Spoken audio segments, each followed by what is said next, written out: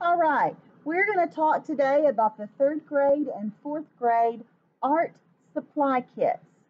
So, this year we are asking students to come to the art room. I'm Miss Tomlinson, your art teacher, if you are new to Jensen, and it's good to see you. It's good to see all of you guys coming back. I'm so happy that my second and third graders are now third and fourth graders, and I can't wait to have you guys back on campus when it is safe for everybody to be here. Um, we need to make supply kits to come to class this year. The supply kits are to make it easier for students who are at home to have the same supplies that students who come to school physically and come to my class physically have. I will be building all of the lessons from these supplies. And then students will keep their supply kit with them. They'll bring it to my room and take it back to their homeroom at the end of class, so that if for some reason somebody has to go and quarantine at home, or the class has to quarantine at home, they can grab their kit, take it home, and have their supplies with them. So the first thing I recommend is the heavy-duty freezer bag, because it's just stronger than the regular Ziploc bag. And then on the outside of it, you're going to write your name, your grade, and your teacher's name. So this is a made-up person, Stacy Campbell, who's in second grade, and Miss Coward. But here in third grade or fourth grade, it would be somebody's name, third grade or fourth grade, and then Mr. Ledesma or Miss Bellamy or whoever your homeroom teacher is. Inside this bag, the first thing we're going to ask for students to have are number two pencils. These pencils, the brand I have here is Ticonderoga. Ticonderoga came in this box. I got them at HEB. Ticonderoga is the best brand available for student use. They last longer. They don't break as easily. So this is the one I would suggest. If you've already got pencils, two pencils is what we need. If you get to make a choice, Ticonderoga is the best choice. Pencils in my bag. The next thing I'm asking students to have is a handheld pencil sharpener. The pencil sharpener keeps me from having to touch all of the pencils and having them sharpened in class. Students will sharpen their own pencils, throw their trash in the trash can, and stay in their space without having to get up and come across the room to see me to sharpen things. It's just going to be easier in the long run. Also, if you're at home, you may not have an electric pencil sharpener, need a pencil sharpener. The next thing on the list is a good white eraser. This is a high polymer eraser. The white erasers, if you have to, erase a mistake, when you use this, it does better for getting the marks off, and it doesn't turn your paper colors like the pink eraser does. However, you guys know, if you've had me for more than 1 year, that I much prefer you use your imagination and figure out a way to make your mistake work inside your drawing than erasing, because when you erase, there's always where you've pressed down in the paper, and you can always see where that mistake was. Whereas if you use your imagination, figure out a way to make it part of your picture, then it doesn't show up nearly as bad. So this is going in. The next thing we need, 2 glue sticks, a container of white glue, all going in my bag, pair of scissors. These scissors have the rounded end. There's also student scissors that have a little bit of a point. Either of these will do fine for third and fourth grade. Just know that if you get the kind with a little bit of a point, you're going to have to be careful that you don't accidentally poke yourself. That would not be fun. Scissors go in the bag. You can take it out of its container that it came in. Don't need to have all this cardboard in here. I just haven't done it yet. Gonna need Crayola washable markers. The box I have here is a box that was in the classroom already.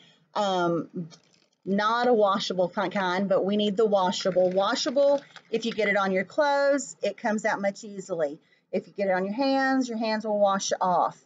Also, we can also make watercolor magic with it. We can paint with our markers and use our paintbrushes and water to make it work like watercolor. With the non-washable markers, you can't do that. Washable markers are better.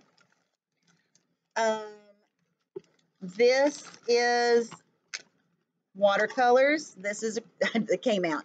The Crayola brand washable watercolors. 2 times the color is in this kit. So this kit was about $1.50 at Target. The brush that comes with it is much better than in cheaper watercolor kits. This has got a real thick bristle on it. It's a really good brush. The cheapo version, I've got one that was over here that was a $1 version. The brush differences, this brush has very little support to it. It's just real fuzzy, whereas the other brush, I can't get them both in here at the same time, is just much thicker and better. So the Crayola is a better choice, not just because of the brush, but because of the colors as well. This is the $1 version. It's a real thin kit. There's not a whole lot to the color in here. And if you look, even the yellow on this one and the yellow on the Crayola, look at how different those colors are. This is the better, Crayola is better than a cheaper version. So that's my recommendation. We're not going to use these the first few weeks of school. Well, it'll be later, like on into September or October before we get to the watercolors. I will give you a heads up. Next week would be the week whenever it gets to that time. Also, instead of crayons for 3rd and 4th grade, I asked for students to have color pencils. You can have crayons. If you've got crayons, that's great. You may use them at some point in time in what we're making, but I would rather us use color pencils because you can control where the pencil marks go a lot easier with the color pencils than you can with crayons. Because the crayon end is much thicker than the pencil tip on this. I know everybody last year much enjoyed using coloring pencils over crayons. And so I thought for art supplies this year that you guys would probably prefer using this. There's also a kit that has 36 and 48. If your parents say it's okay to get the larger kit, that would be awesome. It gives you more choices when you're coloring. But the 24 is what we need, okay? And so now I have all of these things in here. The one other thing that we're going to request is a package of construction paper. This I got from H-E-B. I think it was under $3 or right at $3. It's probably going to be the more expensive thing on your list, but we're going to be making art with this. And so kids at home are going to be needing paper supplies. Kids who come into school, it's just much better if you have them on you, with you, versus me having to touch every single piece of paper and passing it out to you guys. Trying to make the number of times we handle things or have to share things reduced down quite a bit, because the less time I have to touch something, or you have to touch and me touch and you touch and me touch, well, we don't get sick this way if we have fewer touches. Something that's not on the published list on the piece of paper that's out there is a Sharpie. 3rd and 4th graders are responsible enough generally to be able to use a Sharpie. We use these to outline the drawings we make, to make the colors pop. So if it's possible to get your student a Sharpie, that would be great. If you can't, that's okay. We can use the black and the markers. But the color and the control is just better with a Sharpie or a permanent marker style marker than it is with the fatter tip on the Crayola marker. And then last but not least, again, these are not required. The requirement is the 8-color kit.